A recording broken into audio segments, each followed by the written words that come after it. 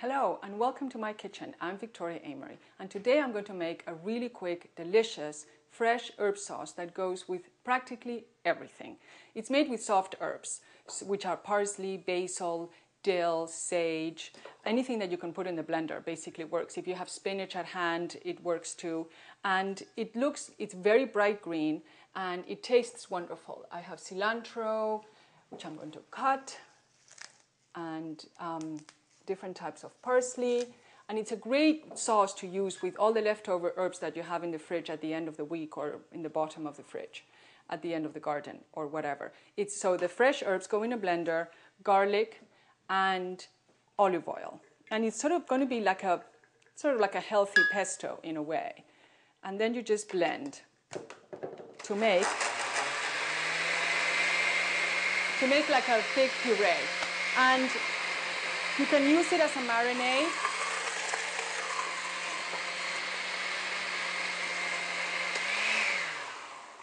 And you can just keep adding more olive oil depending on the thickness or the thinness that you want it. We need a little bit more here. And I love having this in the fridge and made already all the time because it's really sensational. So let's see.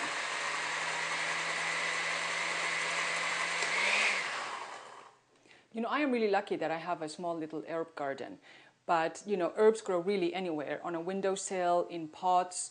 There's such a luxury to have fresh herbs at hand to cook. It really brings out the best of the food and it gives it wonderful freshness and flavor without having to add salt or sugar or additives that will spoil the food or that keep it longer.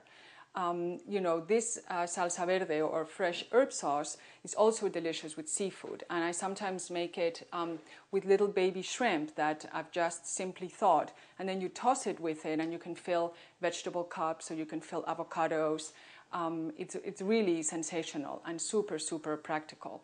If you want to use it as a marinade, it's better to keep it thicker because then it's going to adhere to the thing that you're marinating. If you're going to use it as a sauce to toss potatoes or something like that, then you might want to put a little thinner. I sometimes put ginger if I have ginger at hand, which gives it again a really fabulous and sensational flavor. But this is a really practical sauce also to have in the fridge. I keep jars of it when at the end of the week when I have a whole bunch of herbs left over from the weekly allotment. And you know, you can add spinach or you can add arugula, any green leaf that you have, you can add to give this sauce more body and more texture. Even mint, it's delicious. Any soft herb. It's delicious with tomatoes. I've made a little tomato salad here, and just to show you, it just gives it a wonderful, great color. And it doesn't have the parmesan that pesto has. Yum. With steak, I love marinating skirt steak on the sauce and then grilling it. And then I serve a dollop of the sauce on the side. It is great also to dip asparagus and to dip vegetables before you cook them because the garlic and the olive oil just give it a wonderful coat of essence. And it's fabulous, and I mean fabulous, in a potato salad. I just simply boil the potatoes for 20 minutes until fork tender.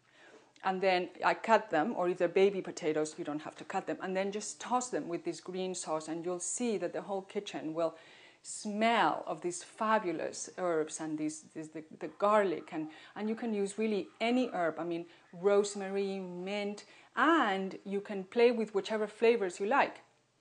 If you like more mint, put more mint. If you like more oregano, put oregano. If you like basil, put basil. Or you can do it with just one. The point is that you're using fresh ingredients that are simple and good for you.